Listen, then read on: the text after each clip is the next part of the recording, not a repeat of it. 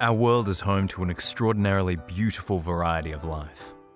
According to Sir David Attenborough, the term biodiversity describes the total variety of life on Earth.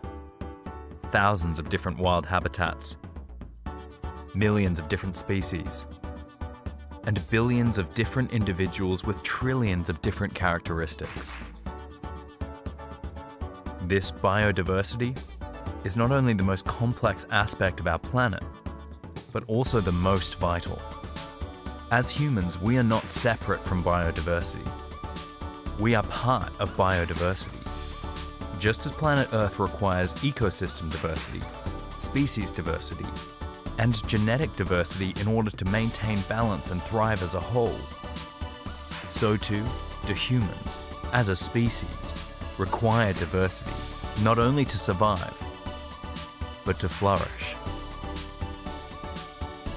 Across history, there has been a tendency for human beings to fear our differences, to equate difference with defectiveness, or even label our differences as disorders.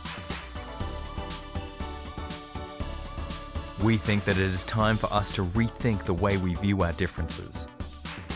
We think that it is time for us to recognize that difference represents diversity, and this diversity is vital to our collective well-being. The more genetic diversity there is among us, the better we are able to continually adapt to our environment as it changes and evolves.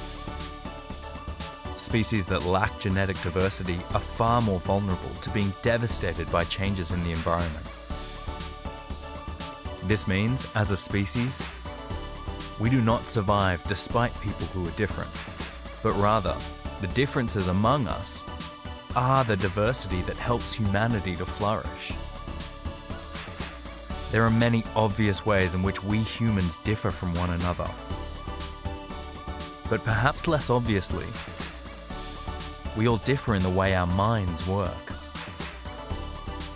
Humans think, feel, perceive, process, and experience the world in vastly different ways. This beautiful diversity of human minds, with infinite variation in traits and abilities, is known as neurodiversity. There are minds that sense the most subtle changes in the environment, minds that have a determined sense of social justice, and minds that create stories within worlds that most of us can only read about. There are minds that seek patterns to process and synthesize. There are minds that crave words or numbers or images.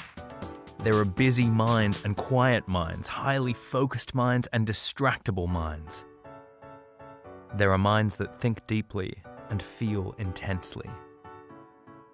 When we value neurodiversity as a form of genetic diversity, as part of the biodiversity of planet Earth,